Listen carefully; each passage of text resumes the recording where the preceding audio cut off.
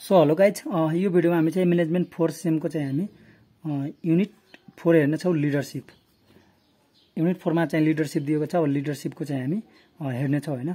So 1 मा चाहिँ हाम्रो लिडरशिप, अब यसको चाहिँ हामी डिफिनिसन र मिनिङ बुझ्छौँ हैन।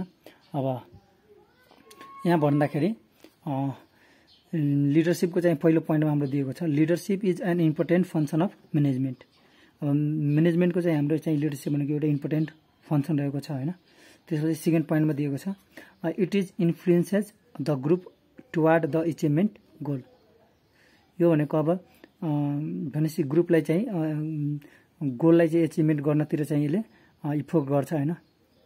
त्यसपछि थर्डमा दिएको छ, leadership is the process of directing and influencing to task related of group members. अब ग्रुप मेम्बरमा चाहिँ अब कसको के काम छ त्यसको टास्क चाहिँ दिने हैन, डाइरेक्टिङ गर्ने चाहिँ एउटा प्रोसेस रहेको छ हैन। त्यसपछि अब दुईटा चाहिँ हाम्रो एकर्डिङ टु गर्नुपर्छ हैन।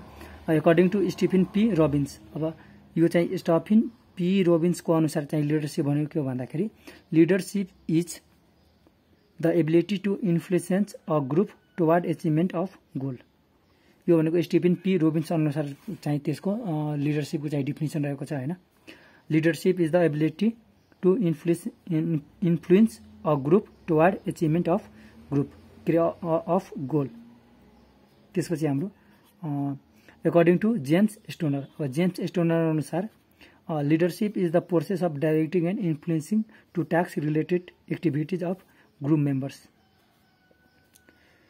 यो चाहिँ हाम्रो दुईजनाको चाहिँ हाम्रो एकर्डिङ टु भयो हैन, बट हामी यहाँ इन्क्लुजनमा हेर्छौँ हैन। इन्क्लुजन पनि लेख्नुपर्छ हैन। In conclusion the task of leading to make other perform only work to achieve predetermined objective is called leadership। conclusion में हाम्रो भयो हैन। र last point भनेसी leadership guides a group or organization। भनेसी leadershipले चाहिँ ग्रुप र अर्गनाइजेसनलाई चाहिँ के गर्छ भन्दाखेरि गाइड गर्छ, कोअर्डिनेट गर्छ हैन। त्यसपछि हाम्रो चाहिँ यहाँ इम्पोर्टेन्ट अफ लिडरशिप, अब इम्पोर्टेन्ट अफ लिडरशिप हेर्छौँ हैन। सो फर्स्टमा हाम्रो दिएको छ डिटरमाइन द गोल, अब गोल डिटरमाइन गर्ने हैन, पत्ता लगाउने। Encourage the teamwork, थर्डमा the coordinate organisational activities. फोरमा छ रिप्रेजेन्ट एन्ड गोल्डेन्स इन अर्गनाइजेसन। फाइभमा छ क्विक एन्ड रिलेसनल डिसिजन। सिक्समा छ डाइरेक्सन एन्ड मोटिभेसन। त्यसपछि सातमा छ हाम्रो परफर्म अर्गनाइजेसन। यो भनेको हाम्रो इम्पोर्टेन्स अफ लिडरशिप भयो। यसलाई हल्का हल्का चाहिँ डिस्क्राइब गर्नुपर्छ हैन। सो आफूले चाहिँ त्यो डिस्क्राइब गर्नुलाई मेन हामीले चाहिँ पोइन्ट याद गर्नु पर्यो हैन, त्यति गरे हुन्छ हैन। त्यसपछि चाहिँ एउटा इम्पोर्टेन्ट हाम्रो चाहिँ भेरी इम्पोर्टेन्ट चाहिँ यहाँ छ हाम्रो difference between manager and leader. Manager and लिडरमा चाहिँ कस्तो चाहिँ हाम्रो डिफरेन्स हुन्छ त्यो हामी चाहिँ देखाउनु पर्छ हैन। यो चाहिँ एक्जाम पोइन्टले चाहिँ हाम्रो भिभिआई छ हैन। सो अब चाहिँ म्यानेजर र लिडरको हामी डिफरेन्स यहाँ डिस्कस गर्नेछौँ। सो हामी चाहिँ फर्स्ट नम्बरमा हामी चाहिँ म्यानेजरको हेर्छौँ हैन। Manager is responsible for overall activities of organisational such as planning, organising, leading and controlling. भनेपछि म्यानेजरले चाहिँ म्यानेजरको रेस्पोन्स के हुन्छ भन्दाखेरि त्यसले चाहिँ प्लानिङ गर्छ, अर्गनाइजेसन गर्छ, लिडिङ गर्छ र कन्ट्रोलिङ गर्छ हैन। र लिडरशिपको के छ भन्दाखेरि leadership is a ability to influence group in achieving goal design by management. भनेपछि लिडरशिपले चाहिँ यो एउटा चाहिँ एबिलिटी हो हैन, ग्रुपको मान्छेहरूलाई चाहिँ गोललाई एचिभ गर्ने हैन, त्यसलाई डिजाइन गर्ने, त्यो चाहिँ लिडरको चाहिँ रेस्पोन्स हुन्छ हैन। त्यसैगरी सेकेन्डमा दिएको छ manager is appointed and after that get a position. यो अपोइन्ट गरेर त्यसपछि चाहिँ त्यसले पोजिसन पाउँछ हैन। But a leadership emerge and emergency depend upon situation factors. यो भनेको हाम्रो चाहिँ त्यसैमा मर्ज हुन्छ हैन। त्यसपछि यो चाहिँ सिचुएसन अनुसार त्यो यो भनेपछि सिचुएसनमा डिपेन्ड गर्छ हैन। सिचुएसन अनुसार त्यो चाहिँ लिडर चाहिँ बनाउने गर्छ हैन।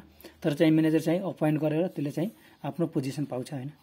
त्यसपछि थर्डमा दिएको छ manager direct the work of employees and is responsible for result.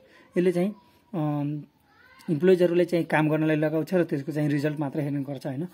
तर चाहिँ लिडरमा के छ भन्दाखेरि लिडर स्कोप विथ चेन्जेस भनेपछि यो चाहिँ हाम्रो लिडर भनेपछि यसको चाहिँ स्कोप हुन्छ, आफ्नै चाहिँ स्किल हुन्छ हैन। त्यसपछि चाहिँ त्यो लिडर चाहिँ लिडरशिप गर्छ हैन। त्यसपछि 4 मा छ हाम्रो a manager usages a formal power to influence the सबकोर्डिनेट र चाहिँ हाम्रो लिडरमा छ हाम्रो अ लिडर युजेज इन्फर्मल, के यो फर्मल थियो त्यसमा इन्फर्मल छ, informal power to influence the group. Last 5 मा पोइन्टमा छ हाम्रो the a manager ensure that employees rich there goal हुन्छ हैन। तर यहाँ चाहिँ लिडरमा दिएको छ a leader motivate and इम्पायर्स the team of employees top there needs value and emotions. भनेपछि यसले चाहिँ मोटिभेट गरेर त्यो इम्प्लोइजको टिमहरूलाई चाहिँ काम गर्न लगाउँछ हैन। त्यसको चाहिँ भनेपछि पुरै इमोसन त्यसको निड भ्यालुहरू सबै चाहिँ यसमा पर्छ हैन। त्यसपछि हाम्रो चाहिँ एउटा सोर्स अफ लिडरशिप पावर भनेपछि लिडरशिप पावरको चाहिँ सोर्सहरू चाहिँ हामी हेर्ने छौँ हैन। त्यो हाम्रो चाहिँ 5 वटा दिएको छ, त्यो चाहिँ हाम्रो पनि यो पनि इम्पोर्टेन्ट नै छ हैन। पावर अफ कर्किभ, त्यसपछि यहाँ 2 नम्बरमा पावर अफ रिवार्ड, 3 मा पावर अफ लगिटिमेट, 4 मा चाहिँ हाम्रो पावर अफ स्पट, त्यसपछि 6 मा 5 मा छ हाम्रो पावर अफ रिफरेन्स। सो पहिले चाहिँ पावर अफ कर्किभ हेर्छौँ हैन। पावर अफ कर्किभमा दिएको छ हाम्रो 3टा पोइन्ट। फर्स्ट पोइन्टमा छ कर्किभ power is कन्भेज्ड through fear of loss in one जब। त्यसपछि सेकेन्ड पोइन्ट दिएको छ the power is obtained through थ्रेटिङ others. थर्डमा दिएको छ this type of power can be use to get set high expectation for employees performance. त्यसपछि सेकेन्डमा हाम्रो छ power of reward. Power of रिवार्डको चाहिँ हामी हेर्छौँ reward power is कन्भेड through rewarding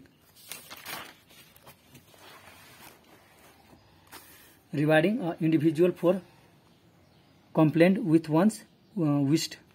second पोइन्टमा दिएको छ हाम्रो this may be done through giving bonus promotion and other allowance. त्यसपछि लास्ट पोइन्टमा दिएको छ this is all about positive reinforcement. त्यसपछि थर्डमा हाम्रो चाहिँ power of लेगिटिमेट power comes from having a position of power in an organization such as being a boss or key member of leadership team. त्यसपछि second पोइन्टमा छ हाम्रो for example the CEO who determine the overall direction of company and all the resource need of company. त्यसपछि फोरमा हाम्रो दिएको छ power of expert. Power of एक्सपर्टमा हाम्रो चाहिँ the expert power comes from once experience skill और knowledge as we gain experience in particular areas we began to gather expect power that can be utilise to get others to help us meet our goal.